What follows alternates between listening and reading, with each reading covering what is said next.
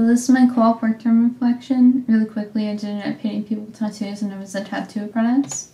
So the competency I feel I'm strengthening the most during this term is adaptability.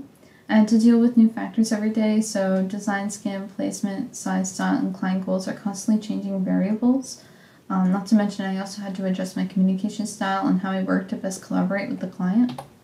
So I feel what I've learned from this experience will help me a lot in the future, just especially in regards to freelance. I became more aware of how things go wrong and how I can avoid making those mistakes again. My process became more refined to the various ways I had to adapt to work and how I had adapted to the work in the past.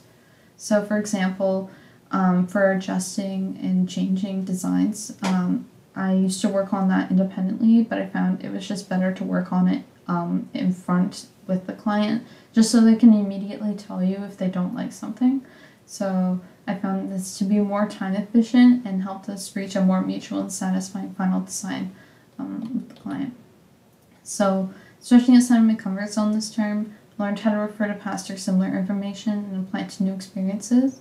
So I was asked to tattoo the ribs for the first time and I was really nervous, and I thought back to my experience tattooing the forearm. Ribs are hard to tattoo because the skin is so thin, it's really easy to blow out lines.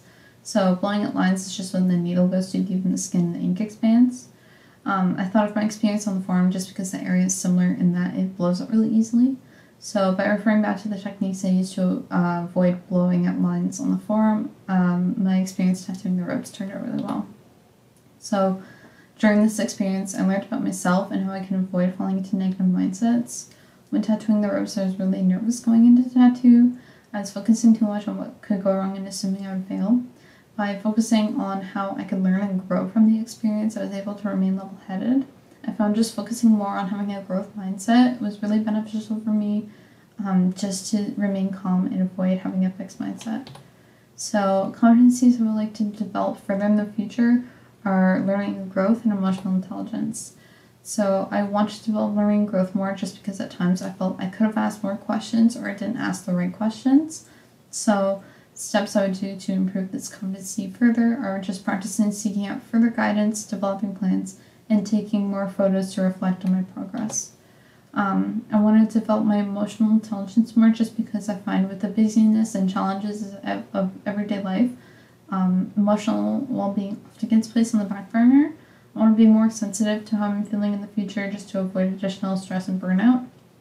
So steps I would take to develop this competency are by participating in more activities that contribute to my emotional well-being, reflecting on my mental state by writing, and being assertive to take more time for myself.